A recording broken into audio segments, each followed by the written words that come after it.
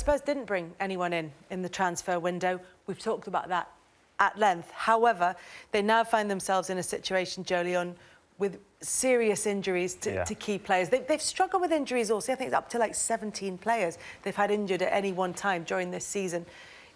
Is this just bad luck in terms of injuries, particularly with the new one to Dele Alli, or is it not preparing for this situation? Could they have prepared for it? Yeah, I think they could have invested, obviously, but obviously their priority was stadium and other ventures. But in regards of bad luck, I think it's just a timing that they've all come at once. I think if you lose Harry Kane, Dele Alli at any stage of the season, the importance they have to Spurs as a club, the goals contribution they have, where it's assist, actual scoring goals, is vital for them. And I think if you look at any other team, if they lost pretty much their top two influential goal scorers, they would struggle as well. And as I said, the timing of these two missing is crucial for Spurs. Talk about the top two. Harry Kane is injured. Son is on Asia Cup duty. Lucas Moura has missed the last 3 games with a knee injury. Dele Alli is now injured. That's the top 4 goal scorers who are struggling with injury. Is it bad luck or bad planning, Tim, do you think? Well, it's bad luck. Certainly bad luck. Whether it's bad planning, it remains to be seen. I mean, they've not... It's not hurt them at the moment, is it? So until it hurts them, I think our reserve judgment. I think that they'll be able to get through this period. I think they've got good enough players in the squad. I think they've got a cute manager who knows how to change the way he can play. This was a real blow at the weekend to lose Dele there. That looked bad. I mean, when we see him sitting on the bench there after that, it looked like it wasn't just a niggle he'd be ready for in 10 days. It looked like it might be a 4-week job. You know, I'm no doctor, but a hamstring injury is generally not good. You know, it's weeks. You know, I don't think it'll be 2 or 3 months. I don't think that's going to be the case. They're going to miss him because when Harry's away and Son's gone, they're going to need people to chip in, and he can score goals. I mean, he can break from midfield and score goals. It's going to be up to Llorente to come to the party now. I think that's the only one with, you know, the Kane one, that could have happened first day of the season. You know, Son's away, you know, they'd have known that a while back. More, I don't know, his injury knee, I don't know, but maybe the Dele Alli one, that's not having a big enough squad. You know, him playing a lot of big games, one after the other. So I'm the other way. So I think you know Son's going. You can plan for that. You know Moura's been injured for a while. They haven't got the money to go and buy it. Yeah, but that's what I'm saying. You can't. That's what I'm saying. But you can plan. You can't plan that. No, that's what I'm saying. That's what I mean. Them ones have happened. This is an injury. I mean, this is just. You know, we're saying about how big the squad is. Has it come back to buy him? That could, because that could catch up with them. The other ones are injuries that have just happened. For me, the Harry Kane one, it's hard. You know, Tottenham are buying a big stadium. They haven't got the money. You know, if they're going to go out, it's pointless going out buying £5 million players. This is Tottenham. They're a team that want to play Champions League football. They want to win the Premier League. You can't go and buy someone for £70 million, go and meet the agent and the player goes, am I playing? He goes, of course you're not playing. You're behind Harry Kane. You probably won't. You won't play full stop. You know, everybody plays 1 up front now. Everybody used to play 2 up front. Now it's 1 up front. It's unless you're lucky and you've got a lot of money like Man City and they can have Jesus and Aguero. You know, Tottenham, they should have to.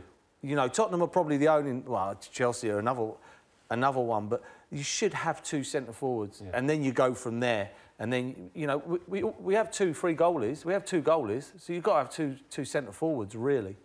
But they've got good fixtures coming up. They might get away with it. But if they lose on Thursday, you know, that's another trophy that's gone missing that, you know, they had a chance of winning. Possibly some of these injuries could have been prevented if they have a bigger squad. Dele Alli doesn't have to play every minute of every game if you've got a bigger squad and you can rotate. So it's evident that I honestly don't think they've got the money. You know, down the road, Arsenal built a big stadium, had to sell big players along the way, Fabregas, Van Persie's. But maybe do they look after Arsenal? Why don't say we'll go and get some loanies? We'll go and get some loan players. We don't have to sign them long term, but we can loan some players for the back end of the season. Some suggestion that on Thursday Moura might play as a sort of false 9 type role. Is there any? Well, he can play as a 9. Moura can run in behind. You know, he can stretch the teams. They've got a lot of number 10s there. It would help Eriksen out, coming into the little pockets and being cute, getting up near around the final third. We know he can score goals. So Lucas Moura would be a bonus if he's fit, yeah. Is there anyone at youth level at Tottenham who's ready to make the step up, or at least to get an opportunity? They got Sterling, but he's a very young boy. You know, lack of experience. He hasn't had no game time up to now, really. So that would be a major risk. But you never know. You know, until they get an opportunity to play, you just don't know how good they are. I mean, the boy is very confident. He's game. He's a number 9, an out-and-out number 9. He's got good pace. If I stuck my neck alive and said, is he ready? Then no, of course he's not, because he's not played up to now. But he might be good enough to thicken up the squad for now, you know, and get them through this very difficult period. It is difficult. Maybe not in terms of the opposition overall. I mean, there are difficult games in there, but also because it's such a congested fixture list for Tottenham. Still in the FA Cup, at the second round of the League Cup semi-final still to come. As much as that's a successful season, it does bring with it the lack of recovery days for the players and the squad that's already stretched with lots of injuries. It does, yeah. I mean, we've all been players, and we would say you'd rather play than train. I love to continue to play the games. They're used to rotation now. We was never used to it. If we was left out of the team, it's because we were dropped. You know, we used to be knocking on the door to the manager saying why I'm not playing. Now it seemed to be rested, and almost like when they're playing in the Carabao Cup, if they're the ones selected to play, they're looking to the manager and say, well, why aren't I rested for the Premier League? So, but I think Tottenham's game on Thursday is massive to the season. This gives them a lift going in, because that game on Saturday after the Carabao Cup game against Chelsea, against Crystal Palace away, we know how dangerous Palace can be. And Tottenham are going to have to be at their best to get anything out of that football match. Do you think they need to go for that game, though, against Crystal Palace, given the stretch at the moment? Is it important? If you look at that, if they didn't beat... They could be out... This could be another season without a trophy come what Sunday. Come what Sunday, that quick. I mean, and I think these two games are massive. I really do. They're not winning the Premier League, no chance. I'd be shocked if they won the Champions League. These are the two trophies. And if I was a Tottenham fan, I'd want to win one of these. And...